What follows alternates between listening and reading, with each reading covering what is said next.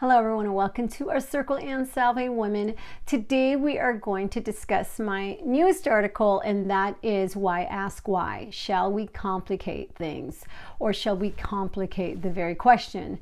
And honestly, for me, when it comes to asking this question, it really pertains to when there are just times when there really shouldn't be a question at all as to why. And of course, we are human. By nature, we are going to always ask why when we are inquisitive about certain things, and we definitely need to pursue some answers. And that's the part of exploration, right? That's the part of our love for knowing even more of and building up with our wisdom, everything that we acquire in life. It's all about building that knowledge, building what we have to feel complete in our mindset of just feeling as if we have acquired more today than we did yesterday. And so we should ask questions. We should ask why. We should always pursue more of knowing. But when I share with you these two stories that I shared in my article, Main Stories, I really want to point out the times where it struck to me that sometimes you assume people already know why, or that you've already gone over the why, and perhaps they didn't hear it because it wasn't their why.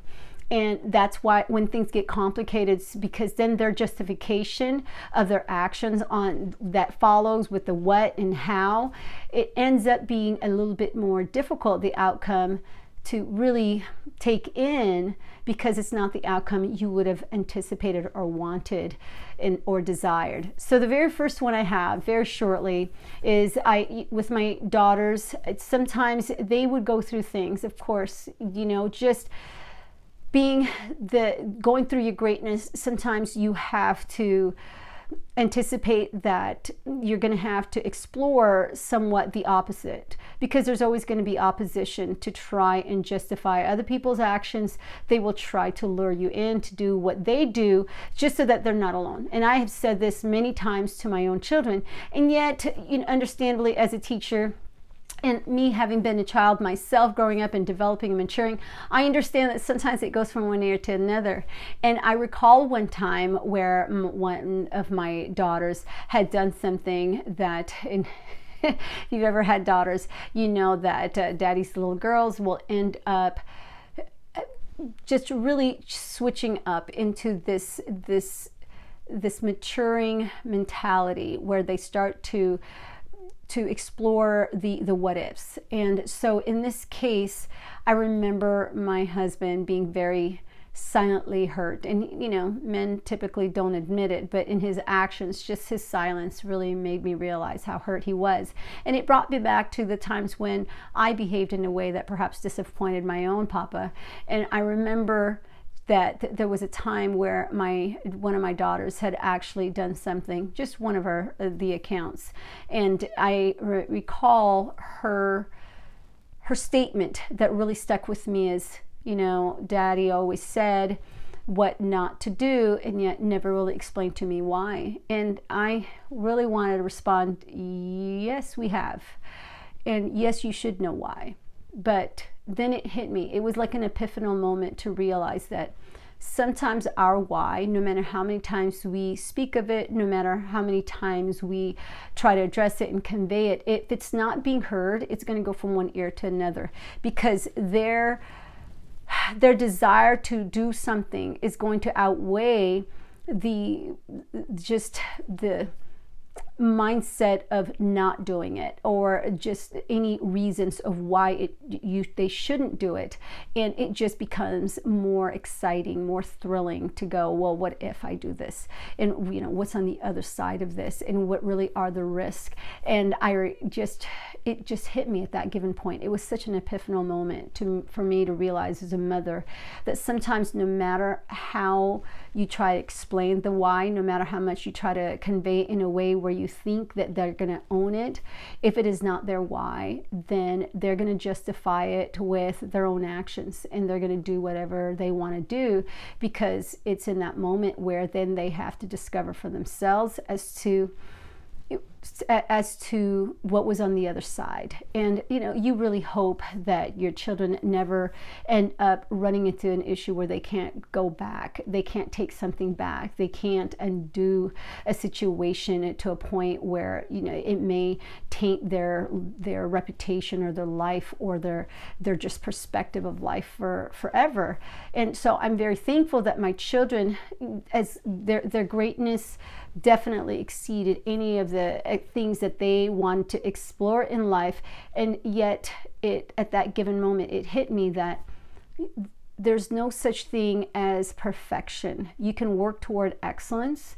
And just having my daughter state that, it made me realize that no matter what, there's going to be a time where this molding masterpiece will then decide to veer a different direction, mold in a different way, and then find out for themselves whether or not it was something that they wanted to do or become or be a part of.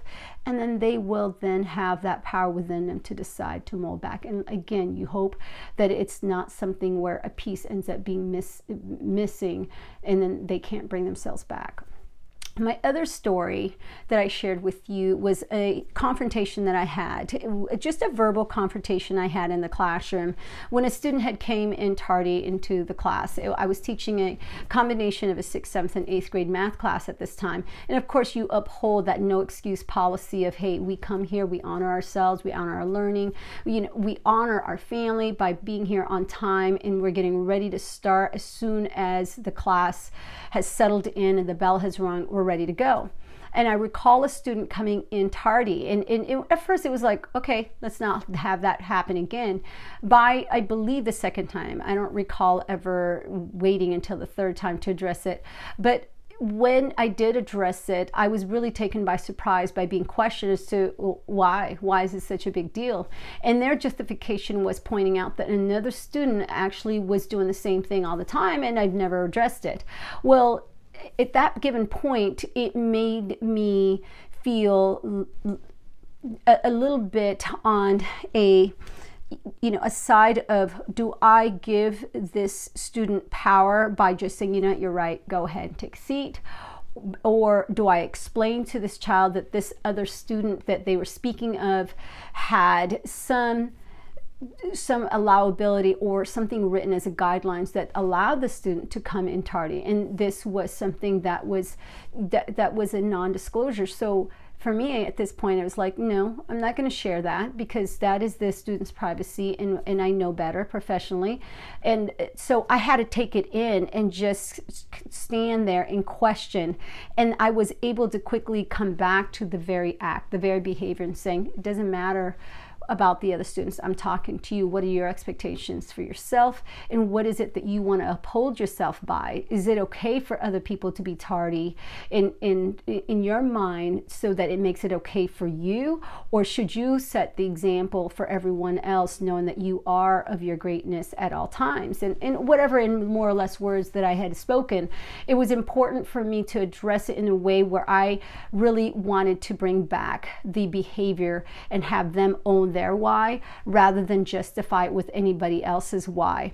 And because it was to no one's business whatever else was happening with other students. To me, it was more important of, what are your actions? How are you upholding yourself, and how are you respecting your learning environment? And so, she had really hit me when the student had said, I feel as if you are being racist. And I mentioned this in my article. That did not, the racist part didn't really, I just didn't really affect me in the way people probably would have thought so, because I already just referred to the picture on my desk and suggesting, no, try it again. And, you know, me being married to a predominantly Black man, and who I call international because he's many bloods, and then also for myself being a minority and a female. And I always like to think of it as like, if I ever allowed that to even get to me, that would be 2 strikes on my part. And so it was like, no, try that again. But what really hit me, it's where I really felt like I was stuck on, is her word feel. And to me, it had hit my heart, because whenever a student speaks of something that has to deal with an emotion, then I know that their emotion is involved, and now I have to be emotionally involved to then get them at that level of compassion, of knowing that, okay, this person is emotionally affected and I need to address this piece.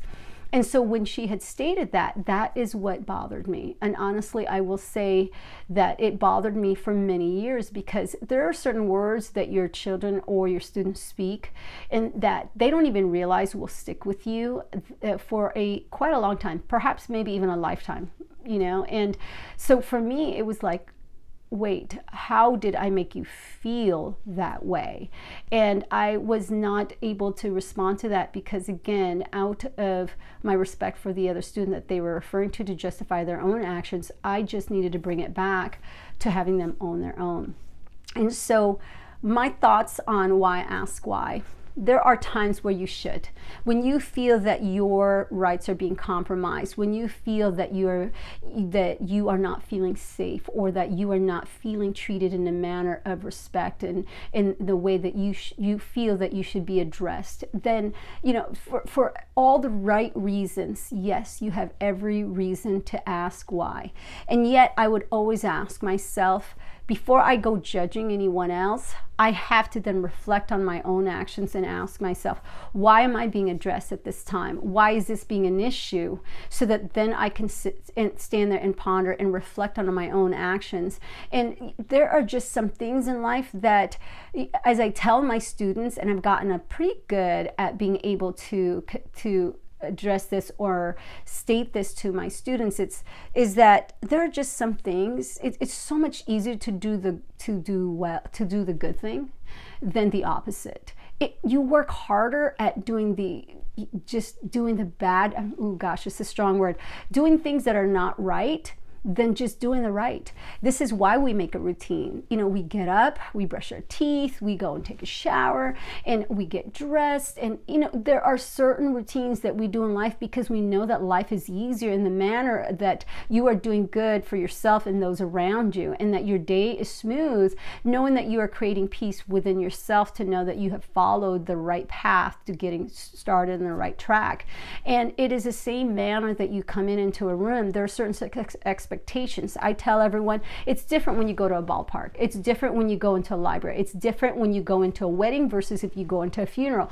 There are certain expectations within yourself that you should know you should uphold, because it's a matter of protocol, and it's more of an ethical protocol where you know that this is what I need to do so that everyone around me is in peace, and I'm in peace within myself. And so when people ask why in certain times where it's already a given, if you already know, you know, not to lie, not to murder, not to, you know, commit adultery, not to covet, just so many aspects of life, right? And even obeying your mother and father, and I believe that's the 5th commandment. It is just, of course, love God, first one. It is just the very thing that you should not question, because it's in your heart to know this is the right thing. Why ask why? So beyond that, yeah, ask away.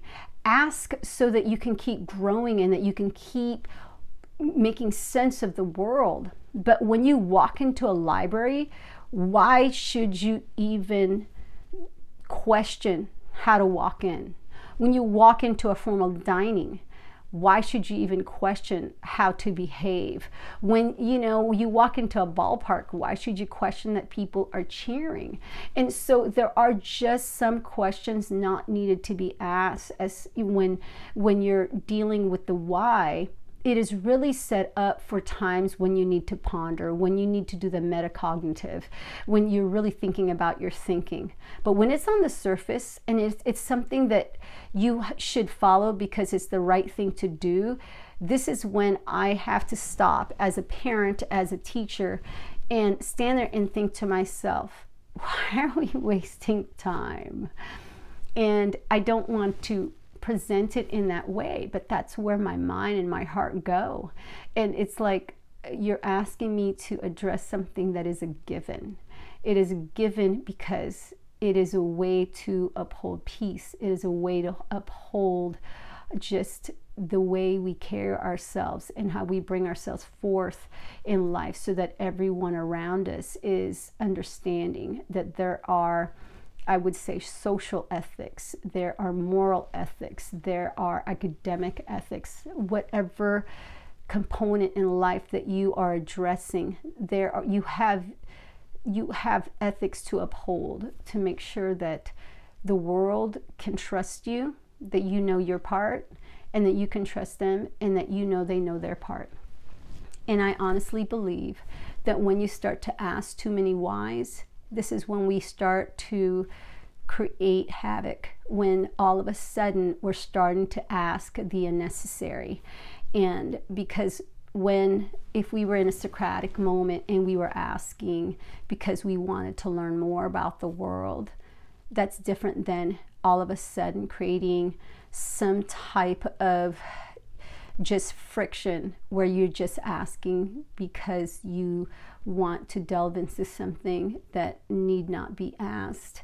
And all of a sudden it's just the answer of just do it, right? In the Nike commercial, I really think it evolved from that. It's like sometimes you just do what you do because you know it's the right thing. And so those are my thoughts. So I want to end it with my story of Sekile, where I remember when I was teaching science, it was 8th grade science, and she had stated to me when I asked her, okay, because she was talking, all right, time to get this done before class is over. And she's like, with her beautiful smile and glistening eyes, I'm only doing this because you're asking me to. And sometimes in life, that's the best answer. If you're not feeling threatened, if you're feeling like it's for the better for the good and for the better of those around, why not? You're gaining something, not losing. And so everybody wins. And I hope that I've sent a positive message today that save your whys for when you really need to ask. Otherwise, just be thankful that some things in life don't have to be questioned. We just do the right thing.